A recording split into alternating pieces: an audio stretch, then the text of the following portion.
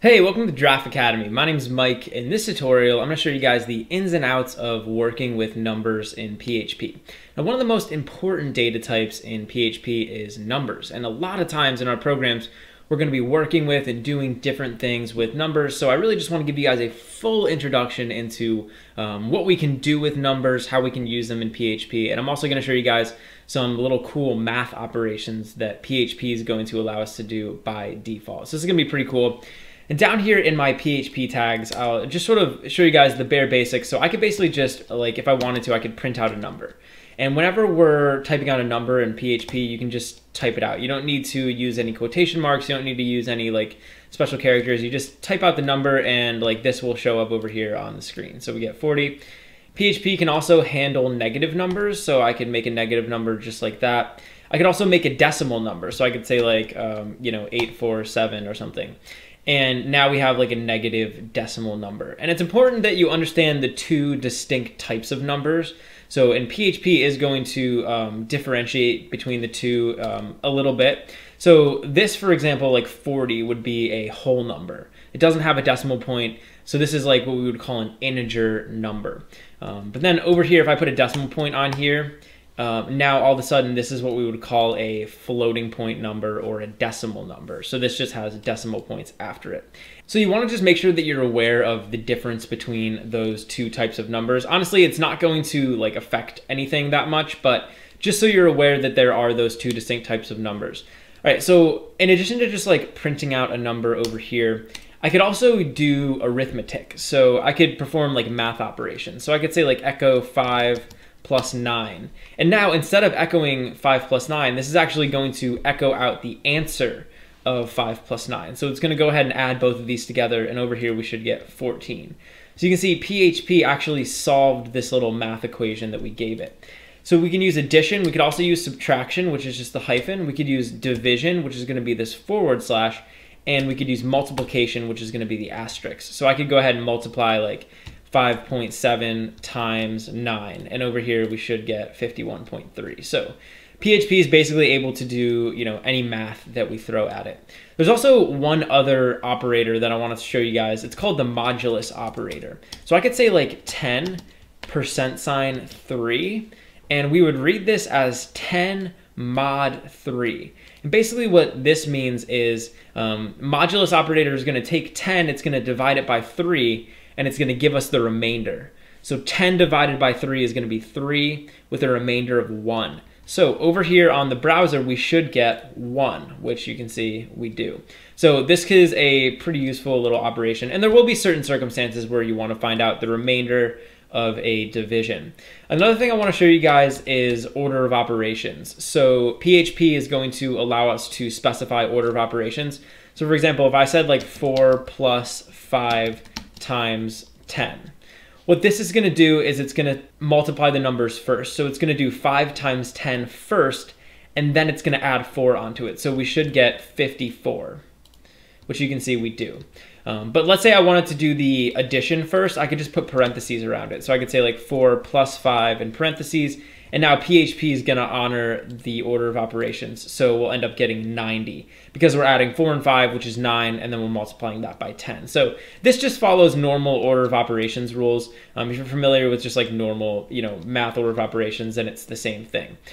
All right, so in addition to just storing a number or like printing out a number right here, we could also store a number inside of a variable.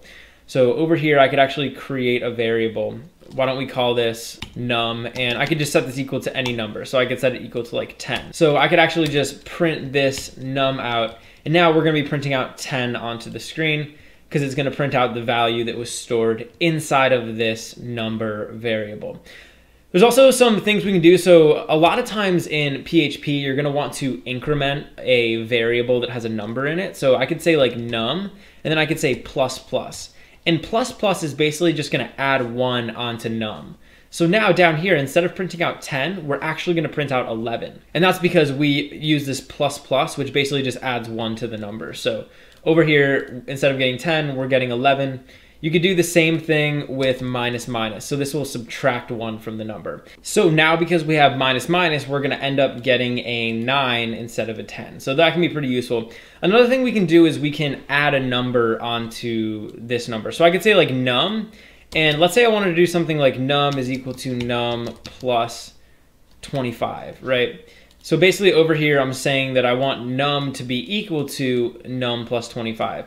Well, this is actually going to give us 35, so it'll do exactly what we think it's going to do. But there's a shorthand for this. So I could actually just come over here and I could say num plus equals 25, and this is going to do exactly the same thing. So now we should get 35 all the same, which you can see we do.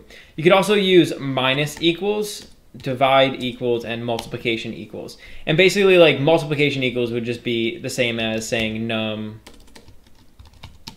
times 25, right? It's basically doing the same thing, it's just a shorthand. All right, so all of that stuff can be pretty useful, and it can be pretty fun to just kind of play around with that. So another thing I want to show you guys is how we can use math operations. So there's a lot of like more complex math operations that we might want to do in our PHP programs. For example, instead of just doing like addition and subtraction, I might want to like find a square root of a number, or use exponents, or do something more advanced, some more advanced math calculation. And there's actually these things in PHP called functions. And functions are basically just like little snippets of code that we can call, which will perform a specific operation for us. And we're going to talk more about functions later in the course.